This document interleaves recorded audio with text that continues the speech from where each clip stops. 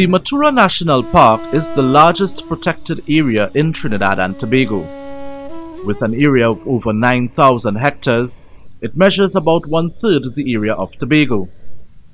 This forest was designated an environmentally sensitive area by the Environmental Management Authority in 2004, and it is located at the eastern end of Trinidad's Northern Range. The Matura National Park is located at the eastern part of the Matura Forest Reserve.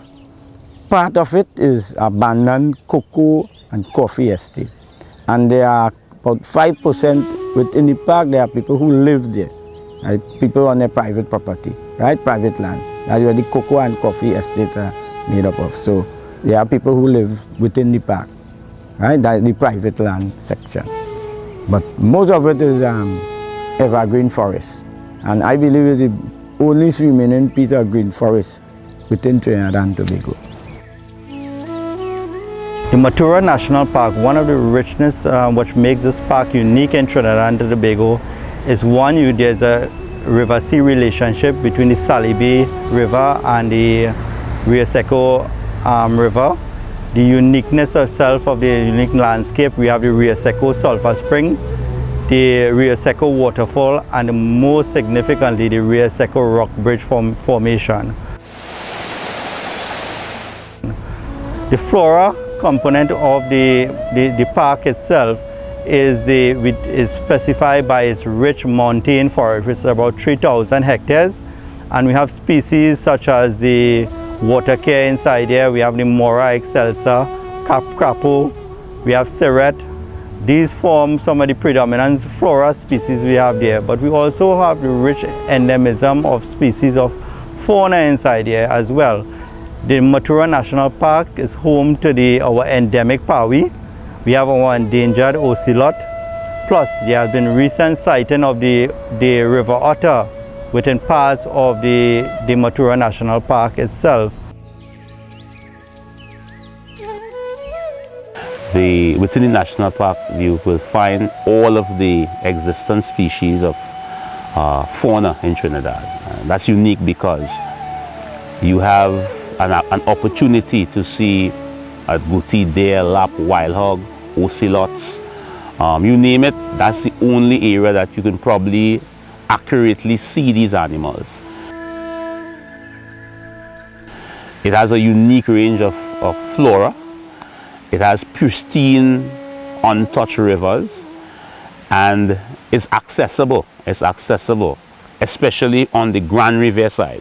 Grand River is one of the two gateways to the park, and because of that, it attracts a lot of eco-tourists, both national and international. Well, agricultural purposes, farmers there who have their estate, who still see about their cocoa, coffee estate, banana, plantain, citrus, you just name it. Farming in general. The park is surrounded by 14 coastal communities, including Matura, Balandra, Grand River, and Matlot. The livelihoods of the people who live here depend partially on the resources of this protected area. One of the main objectives of safeguarding this area is to protect critical wildlife habitats and control the threat of illegal hunting throughout the park. According to the Environmental Management Act, one can be fined up to $100,000 and face imprisonment for up to 2 years if one commits an offense as outlined in the EMA Act against an ESA or ESS. Forest fires are also a threat to the species that inhabit this park. Whether man-made or natural in origin, a wayward spark has the potential to turn parts of this pristine forest into a spiral of smoke. The Forestry Division of the Ministry of the Environment and Water Resources is responsible for the day-to-day management of the Matura National Park. All activities within the park is vested in the authority of the National Park section of the Forestry Division.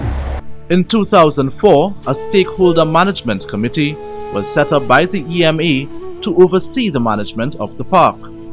This continues to be done through meetings with main agencies, community-based organizations, and non-governmental organizations involved in the area. The Matura National Park presently is managed by the Forestry Division in collaboration with communities. Communities do voluntary patrols.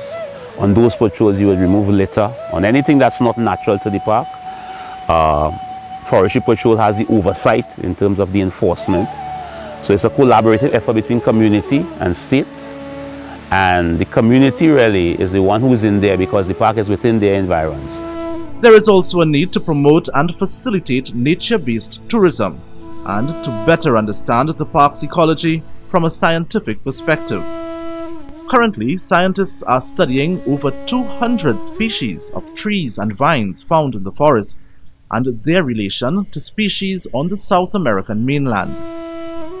The EMA plays an important role in public education and awareness of the Matura National Park. These strategies take the form of lectures, interviews, media releases, signage, posters, and special publications. Some programs are also specially targeted to children and young adults. Yes, please! Yes, please! Clean a space! Clean a space! Don't litter! Don't litter! We attract every year to this community alone persons from over 100 international destinations who come to see turtles, just turtles. These are ecotourists. And what we have observed is that one of the things they inquire, what else can we do while we're here? Are there any interesting things we can see? These are people coming from very polluted environments, no fresh air. Relatively, they have never experienced a clean running river where they live. The Matura National Park is a potential gold mine for ecotourism. If we can train and develop ecotourism, if we can take the community people and get them trained as guides to take people into the park to observe the wildlife, to bask in the beautiful rivers and waterfalls, and they get paid for their service, what you will find happening is that the park, with its abundance of sustainable income opportunities, would create livelihoods for the communities and at the same time lend to the protection and better management of the park. Securing its long-term survival rests on our intervention through sharing knowledge about the area, reporting illegal activities, and through sustainable management. The Matura National Park is an international treasure, one that we must manage responsibly to ensure its continued existence for generations to come.